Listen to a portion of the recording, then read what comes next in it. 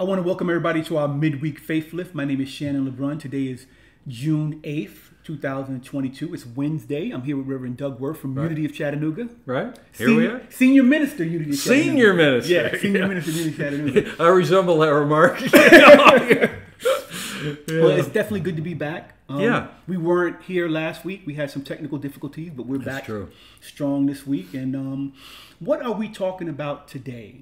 I think we need to start with the Sunday service last week. Okay. Yeah. You. Well, yeah. Last Sunday we talked about the devil. Okay, and it's not a heavy thing, but typically what happens is a lot of people who come to Unity have friends and family, and inevitably, especially in this part of the country, people say, well, what's your name? Where do you work? What church do you go to? That sort of thing. That's a big thing in the South. What church it you is. go to. Oh, yeah. I'm like, that's none of your business. But people really want to know. Yes, they do. The church and state is not really, I'm not, it's kind of close here. Church and state, I got it real quick, Doug. I'm sorry to get off track, but I got involved. I teach karate. Okay. I was teaching karate at a community center, and I got involved with the people there, of course, and they wanted to know what church I go to. And they had pictures of their church in the community center, their reverend in the community center. I thought that was kind of strange, But that's just how they do business down there. Yeah, so it's not separate. Well, what church you go to is a big deal. Okay, and it has an awful lot to do about what social groups you hang out with, and depending on what social groups you hang out with, what's the political connection and culture, all of that. It's in this part of the country that's a big deal. So they usually ask you that. So the whole point of that service was just simply a lot of people who go to Unity have friends and family and that go to other churches, other denominations. They're not familiar with Unity, and so they ask, "So what do you believe?" Well, we went through 6 different talks about what we believe. It's called the 5 principles, and then I did an introduction, that sort of thing. And that's all well and good. It's positive, but typically what will happen is if you have friends and family from more traditional, more fundamental, or more evangelical churches, they're going to start asking you questions. And one of the things that will inevitably come up is it has to do with evil and the devil, and because there's a lot of fear around that in some of the evangelical churches or traditional churches. And so I thought I would address it. This is Unity's take on it, okay? And then from me personally, this is what I think about it. So the whole idea was to give people just a little touch of what that is all about from my perspective. And I've basically what I got from it is that there is definitely some entities out there that exist, and it's just as easy as it is for us to get in touch with those positive entities, which is it's easy for us to get in touch with those evil entities. It is, but again, it's all about our thought life, okay? And what we know is that what we think about and how we feel about things, that's the creative energy. That's how we think is typically the male energy, and what we feel about something is typically the feminine energy, and those two together is the creative process. And so if you're thinking about the devil and you've got a lot of fear around it, you're going to invite him right in to your life. You're going to open that door. Now, I've read quite a bit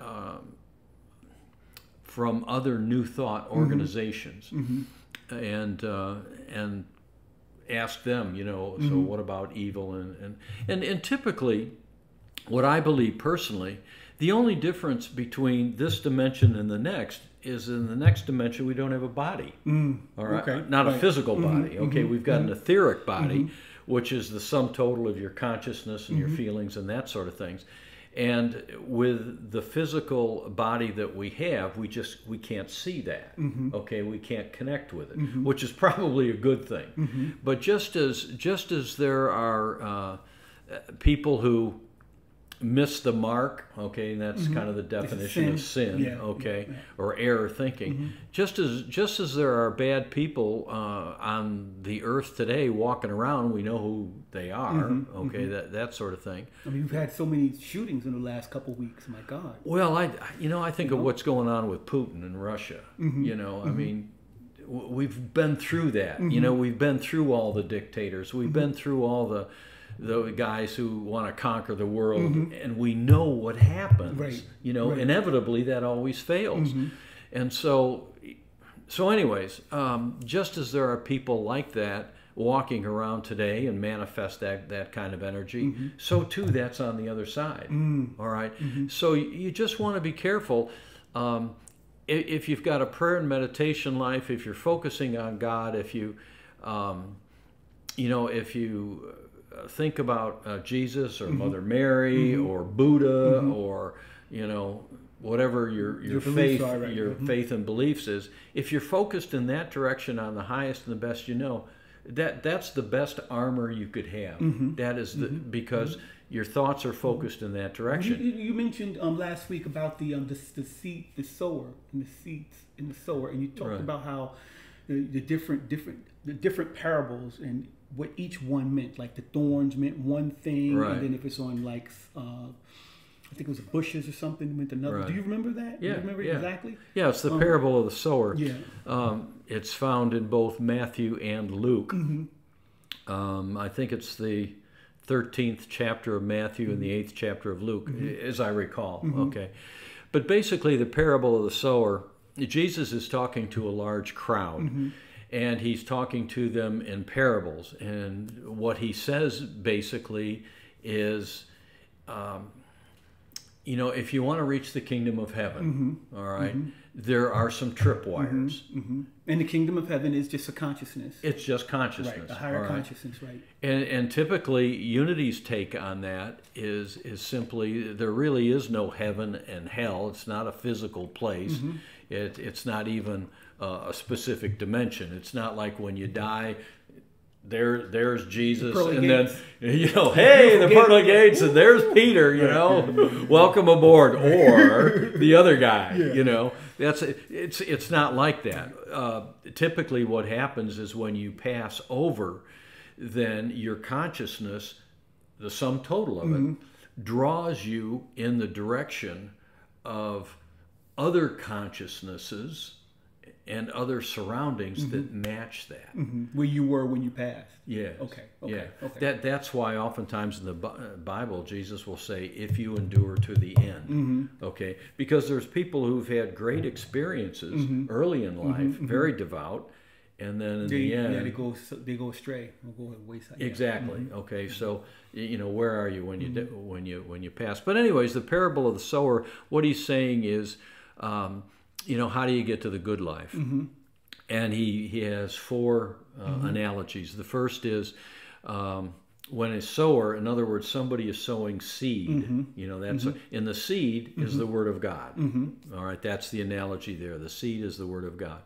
And so when you throw the seeds on the path and the birds come immediately and eat it, what he's saying is that's when you hear the Word of God, but an evil entity or thought or will come immediately and snatch that away, and you haven't thought a bit about it. And then there was another one where he talks about it falls on very shallow soil, all right, and the seeds spring up, but then when the sun comes, they wither because they don't have any roots. And the idea there is the person who hears the word or the Word of God or the teachings, but really could care less. Okay, hey, that really sounds good. I got something else to do. That sort of thing. I got some more things going on. Yeah, don't think about it. It doesn't take root. And then the next one was the thorns, okay, or the thorny bushes. And what he said was, when the seeds come up, the thorns choke them out, and nothing comes of it. And his analogy there was just simply, you hear the word, you get excited about it, you think about it a little bit, but then you got to go to work, okay? You're more interested in your career. Where are my investments? Distractions. Yeah, and hey, there's a party this weekend. It's going to be great. That sort. And pretty soon you're focusing on the material sides of what goes on in this planet. And again, the thoughts and things just dissipate. And of course, the last one is where the seeds fall on good soil. They take root and they produce 100-fold, 60-fold, or 30-fold, something like that. And the next parable right after that was called the parable of the weeds. And in the parable of the weeds, they sow, the seed, all right? And then his workers come back and, everything is growing up. But he said, hey, wait a minute. The good stuff is coming up, but there's all these weeds as well. Now what do we do? And they say to Jesus, should we go take the weeds out? And Jesus says, no, let the two grow side by side. Because if you tear out the weeds right now, you're going to end up tearing out some of the good stuff. So let them grow to maturity. And then we'll gather up the weeds because they'll be very easy to see, throw them away, and then gather the rest in my barn. And the analogy there is that in this world there is both good and evil. All right, there's the Word of God, and then there's all this other stuff going on. So, and they're going to grow together. But if you're there till the end, if you persevere, then in the end, this other stuff is not going to matter. Now, metaphysically, what some of the New Thought teachers simply say is that, once you do pass, the kind of the bad stuff that's not what you retain. You retain the good stuff, if there's any of it, that sort of thing. So the whole idea there was to talk about the devil and to talk about evil and talk a little bit about where it comes from and how it can affect us and how we need to insulate ourselves from it. And one of the greatest New Thought teachers that I have come across is Emmett Fox. Now he's passed, okay, but he wrote a number of books. I hear the daily word kind of thing that I have over here. Yeah, that I read every day. Really good. Well, Emmett Fox. Around the World in 360 something. Around the World in something, but it's over there. Anyway, go ahead. Well, he wrote several books. One of which was, let's see, it had to do with the Beatitudes. Another one on the Sermon on the Mount, and they're tremendous books, and they read very well. But basically, he said, if you want a surefire way to hell, okay, resentment and criticism are the two things. If you are always thinking in those terms, what's going to happen is that's going to go down into hate very, very easily. And when you get into that, resentment is tied with not forgiving, right? Pretty much. Right. Yeah. Well, there's a phrase in Luke, and basically, I'm trying to remember it. Do not basically compare yourself, okay? And then the rest of it is just as you forgive and you will be forgiven. Give and it will be given to you. That sort of thing. And so the idea is the thoughts that you hold in mind are going to produce similar sorts of thoughts. And if you get into hate, if you get into resentment, those sorts. Oh yeah, emotions. It's a slippery slope, man. You're going to the dark side. I remember those days. Oh yeah. I remember those days of being angry at a particular person for years and years and years and years. Yeah, they say that stuff can create sickness. Biologically, it can affect you. Oh yeah, no, well, there's the mind-body connection, all right? And so what happens is when you're thinking those kinds of thoughts, that's going to go right down in your body. So you've got to be very very careful about that. Clear yourself of all that stuff. And one of the things walk on fire. One of the things that we talk a lot about, and that Jesus talked a lot about, and that New Thought talks a lot about, is forgiveness. And when you're growing up, and when you first hear about forgiveness, some of your first thoughts. Wait a minute, you want me to forgive that for what he or she did, or something like? It's harder when you're young, isn't it? It is. Why is it harder when you're young than when you're older? Well, I don't know, but it is. But it is. I think. Little stuff. It's really hard to get rid of when you're young. Well, the ego is just coming out. For little kids, it's all about themselves, that sort of thing. I mean, even Jesus, if had some difficult trials early in his life. There's a gospel out there called the Infant Gospel of Jesus, or the Infant Gospel.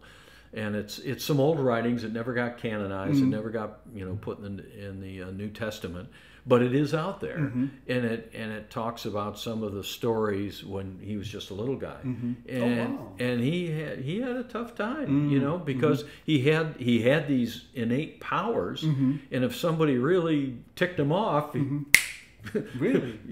Those are the Old Testament. I mean, that's a part of the uncanonized. Other writers wrote about his life. Right. I heard of Thomas, but that's one. Well, the Gospel of Thomas, that's more of a Gnostic approach, and it's just sayings that he said. But there's the Gospel of Peter, the Gospel of Mary. They've just found the Gospel of Judas. Wow, that's different. Did you read it? Yeah, I don't want to talk about it. It's very different. Really? Very well. It puts a better light on Judas. Okay. What that particular book says is we talk about the devil. I mean, I'm not saying he's the devil, but it's kind of. I mean, he did evil. Well, basically, what the Gospel of Judas says is that Judas was very smart, and he was also probably of Jesus's 12 disciples and people close to him. He was probably the one that more closely got the message. All right, and in the Gospel of Judas, he says that he and Jesus had a conversation, and Jesus said, I need to have this crucifixion happen for a lot of different reasons, and would you help me with it? So he was actually doing him a favor. Really? All right. That's what the Gospel of Judas says. Wow. Now, the Bible has a whole different take on it. All right. And do you think that the Council of Nicaea, right? I'm learning. Right. Do you think they read all of those things and decided which ones? Did you think they read the Gospel of Judas? Do you think it was there? And they said, "No, we're not putting that in there. We're gonna put this one, this one, this one." I think that's exactly what happened. Wow. Yeah. And when you take a look at it, obviously the Hebrews or the Jewish people had their own writings. They weren't interested in Paul's writings or some of these other things. They had their own stuff, and so they're saying, "All right, this is the canon from our perspective," and that became the Jewish scriptures or the Old Testament. And then the Christians said, all right, now what are we going to put in there? And what they chose to put in right off the bat, Matthew, Mark, Luke, and John, and Acts, all right, right off the bat. Why? Because Matthew, Mark, Luke, and John, they're called the Synoptic Gospels because they all tell the same story. And so if you want your movement to grow, if you want to get the message out there, you say, hey, look at this, this, this, and this. All right? And it all tells basically the same story. Now, interestingly enough, Mark was the first gospel to be written. Doesn't have a birth story, doesn't have a crucifixion story. And when you take a look at it, well, we'll get into this tonight, by the way, in Unity 101. But Matthew... We got to do some housekeeping before we leave. We've gone over our time. Go ahead. Yeah, okay. yeah, we have. But we always do. Yeah, we always do. All right, so basically, Matthew... didn't have a creation story, you said. No, Mark didn't. Didn't have a birth story. Didn't have a crucifixion story in it. Matthew was written to a Jewish audience, and the whole flavor of Matthew was to try to convince the Jewish people that Jesus is the Messiah, or at least a great prophet, and we should be combined. All right, that didn't. And if you look at it now, Jewish hierarchy at that time was very male oriented. So in the Gospel of Matthew, the angel comes to Joseph. All right, the 3 wise men. That sort of thing. All right. So, anyways, that didn't happen. The Jews threw them out around 88 A.D. And then after that comes Luke and Acts. And Luke and Acts were written by Paul's disciples. We think it was Paul's physician, but that was more of to the Gentiles. All right. Now Peter and James was a brother of Jesus. Peter and James stayed in Jerusalem, and they wanted the message to be Jewish. Okay. Paul, on the other hand, disagreed with him on a couple of theological aspects. And basically, Paul said, well, I'm going to do everything else. I'm going to go to the Gentiles. I'm going to preach the word. And they came to an agreement, and they said, okay, fine. And so Paul's message was to the Gentiles. Here's where Gabriel comes to Mary. Here's where you see shepherds in the field. You know, that sort of thing. So it's a whole different message. And that's somewhere between 70, well, no, it's actually 90, somewhere around 90 AD. And then the book of John was to a Gnostic audience. Those people, that unbelievers, pretty much. Well, no, the Gnostics, Gnostics comes from the word gnosis, which means inner knowledge. Okay, and so if unity is close to anything, it's agnostic. No, agnostic means no God. No God. Okay, not atheism, but you know, so gnosis means inner knowing.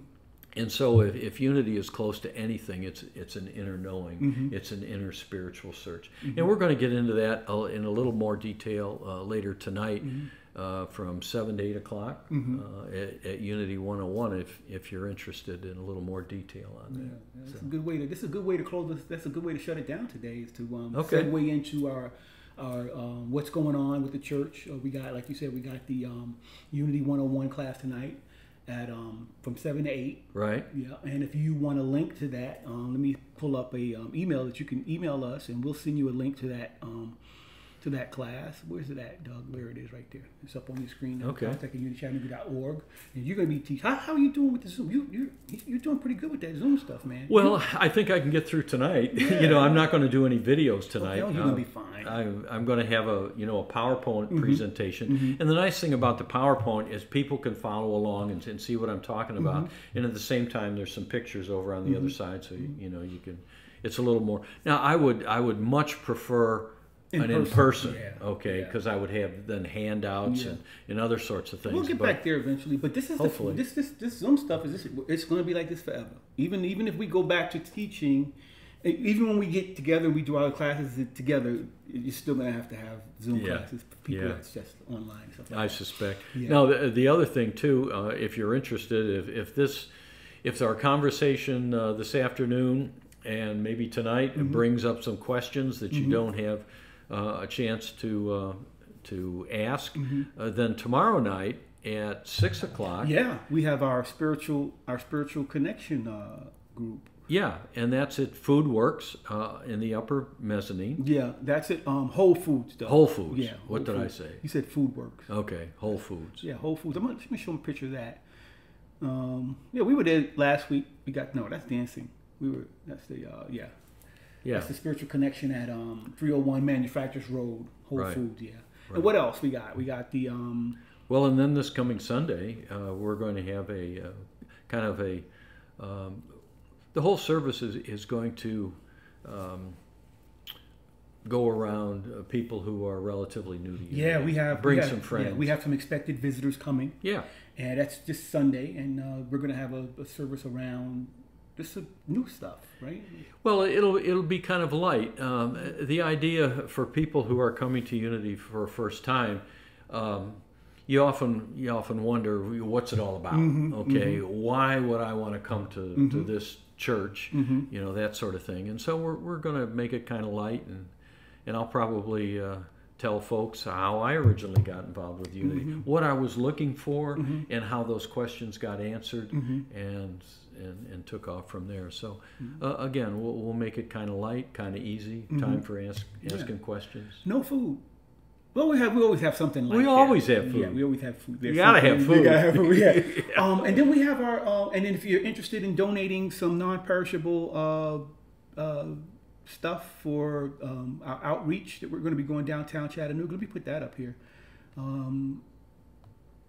Yeah, we're going to have our outreach downtown in June. And so we're looking for some volunteers. So if you're interested, shoot us. June 14th. That's coming. Okay. That's coming up. Coming up real soon. Yeah. Right. We're going to be downtown. That's some good work. I was down there last time. I had a really good time meeting the homeless and ministering to them. You ministered to some people. I saw you. I saw you. Well, there were some people. You put your hands on something. No, I'm joking. No, I didn't do the heel. Did not do that. No, you didn't do that. But we gave out some good material. We had some good pamphlets out there. Yeah. Well, one lady wanted some prayer work, and so was talking to somebody else, and everybody pointed her over to me. So So I was happy to do some prayer work with her. That was nice. So if you want to donate to our podcast, we can give you a link to do that. That's go to unityofchattanooga.org/donate, and those proceeds go to the church. It doesn't go to us. You know, we just go to the church. Other than that, we'll see you guys next week. Yeah. Take care. Thanks Have for a good joining one. us. Yeah.